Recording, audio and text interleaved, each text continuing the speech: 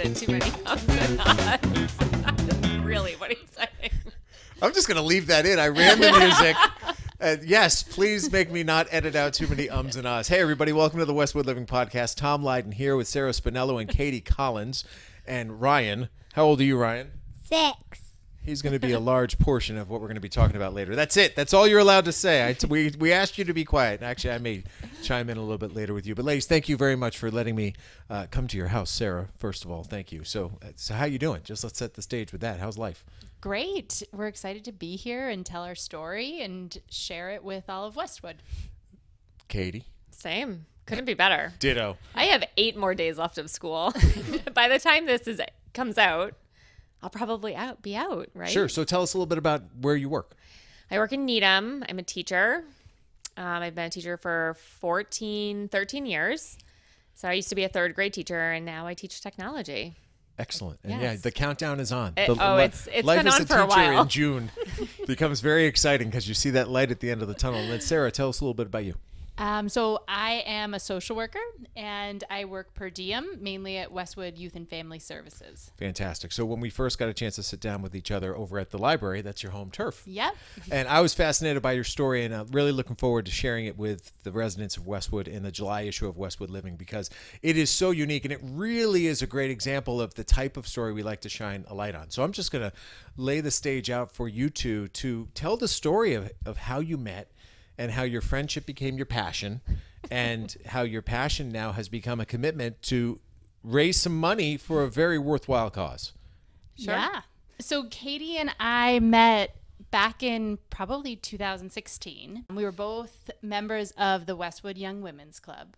I think, Katie, you were president At the time. Maybe. Yeah. You look like presidential material. Thank you. Yeah. Or treasurer. Maybe both. Okay.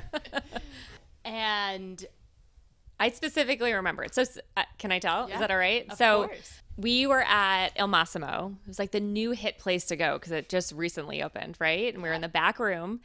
And like I had known Sarah through the women's club, but we were never like close, I would say. And she was pregnant at the time. I had already had my daughter Willa, and Willa was born at 34 weeks. And I was in the antepartum floor for a while at BI, and then afterwards she went into the NICU. And Sarah came to me during that meeting basically saying that they were possibly going to have to induce you soon, I think, or they were going to bring you in to just monitor, and she was going to be going to the BI as well. So she was asking me questions about the antepartum floor, and of course I'm trying to be as positive as possible, being like, it's great, you're on a floor of 36 other women who are all expecting their babies. No one knows when they're coming. So you have to try to stay as positive as possible, but going into it can be a very scary experience, not knowing. But that's the first time I remember Sarah and I actually ever talking about this experience that we were both going to be part of. Right. So yes, it must have been 2019 then, because I was pregnant with Jack and it was the spring, but I had met you before but didn't really know you as well. And then a few weeks later, I ended up being admitted to BI at 26 and a half weeks. And my first call was to Katie saying, what do? I have a toddler at home. I have this high-risk baby. I don't know how to fill my time. I'm spending all my days in and out of doctor's appointments. She just kind of became my confidant and helped me through the whole process.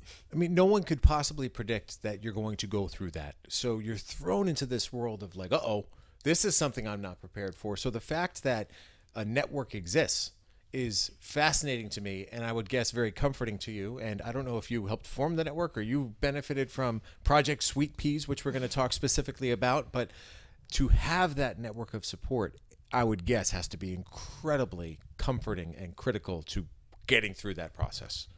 Yeah. I mean, it was all brand new for me. I didn't know anyone who had gone through it, but knowing how intense of an experience it can be, it's knowing someone who's also going to be going to that experience, you want to be able to help them as much as you can. Right. And I will say there were other moms in Westwood that I knew in my neighborhood and through my circle of friends who also had been, maybe one at BI, one at the Brigham. And once you enter this world, it becomes like this kind of unspoken club of women who have lived through this and know what to expect and can help you navigate a really challenging situation. I'm going to go, I know my next two questions. The first one is this. What is something that a woman and a family deals with when a baby comes into the world prematurely that you never could have predicted that you both experienced? It's hard to answer. I think for me, just there's so much. You don't really have the ability to hold your child as much, I would say. Would you agree with that? I remember when I was on the antepartum floor the first time, one of the first weeks, during the first week I was there, they brought me up to the NICU just to show you the size. Like, this is the expected size of your baby right now. So they bring you into the area where, like, there are 3-pound babies. And that just in itself is an eye-opener to know that, okay, this is visually what I should be expecting my child to look like, when that's not at all during the entire pregnancy. You think this is going to end this way or go this way. Yeah. That's a big one for me. I mean, I think it all comes back to grief and loss, like grief of a full-term pregnancy, loss of what you think might be a healthy child, uncertainty around the outcomes. I remember looking in the doctor's eyes and saying, like, what is going to happen? And they can't predict, but they also have to be really honest with you about potential outcomes. And knowing that and sitting in that feeling is really a hard place to be. Let's talk about Project Sweet Peas and who started it, what purpose Project Sweet Peas serves, and what people should really know about it. So Project Sweet Peas is a nonprofit that serves all of Southern New England. Well, really, they're a national organization, but we are connected with Southern New England. And their goal is to provide support to families who have experienced pregnancy loss and who have had NICU journeys. And they do that in a variety of ways. They deliver little goodie bags around the holidays to kind of show moms and families that they're caring for them, thinking of them. They provide some financial assistance in terms of transportation, housing, gift cards, and they also do some groups to support families. And they provide support in the form of memory boxes for families who have lost infants. How did you learn about it? So when Jack was at the NICU, he was born on July 1st. And the first thing he got from the NICU was this tiny little knit hat that was red, white, and blue for the 4th of July. And it was knit by some of the volunteers at Project Sweet Peas. And throughout his stay, we got different, like, memory boxes and cards and ways to measure his growth and celebrate milestones. And so I saved them all and had them in a box. Over the years, have seen different events that they've done and have gotten recently connected with them as we were hoping to run the Falmouth Road Race and raise money for their organization. Great. And what's your tie-in with Project Sweet Peas? How did you benefit from the organization, if at all? Not directly. So Sarah and I had very different NICU stays, I would say. My baby, Willow, was there for a week only. I received knitted hats as well, but I was told they were knitted by the NICU grandmas that will come in. So I think a lot of other people also donate to the NICU. And then foster stay was a little bit short. His was 4 weeks as well, so a little bit shorter. So our NICU stays were quite different in the types of supports that you received. Well, the point is we get to 2023 and this is your jam.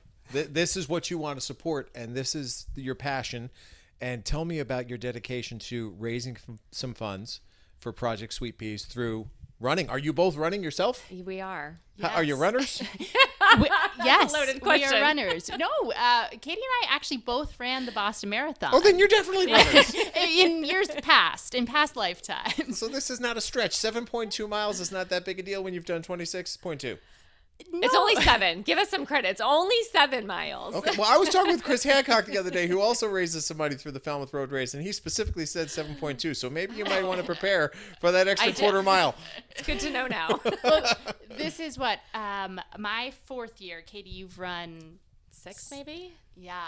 5 or last year was my 5th, so this will be my 6th. But it snowballs, doesn't it? Because this is not the first time that you've raised money for Project Sweet Peas. So how did it start, and where has it evolved to? So the first time I ran, actually I should say the second time I ran Falmouth was in 2019, and I ran for the March of Dimes. Which is another non-for-profit that raises for families of the NICU. They focus a lot on research and prematurity and making sure that families are getting what they need, but more medical research, whereas Project Sweet Peas is more a direct service to families.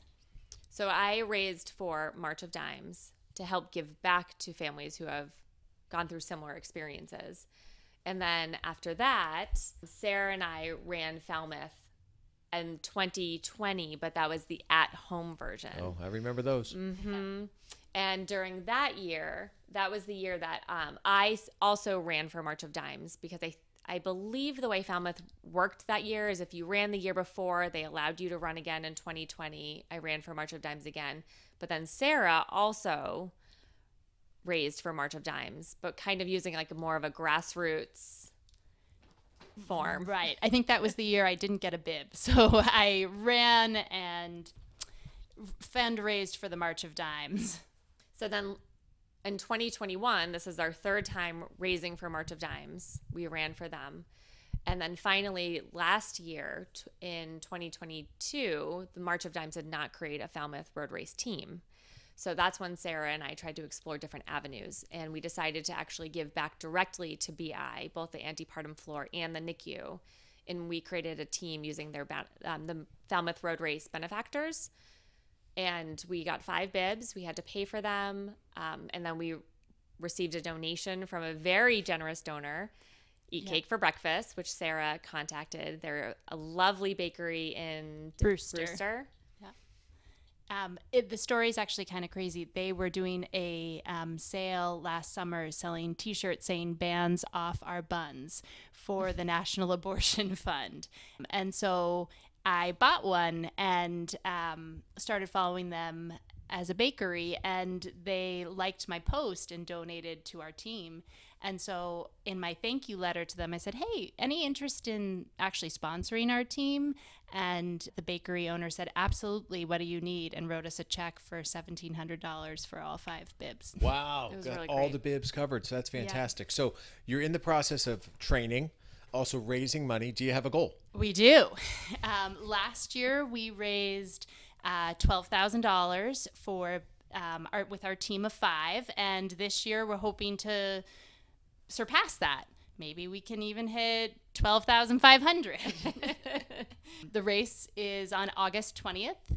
We have a race roster page set up where people can donate to the team. I have that linked here right on this podcast. So Thank you. as everybody is filtering through, you can go right to the link that I have included in the description of what Katie and Sarah are trying to accomplish here.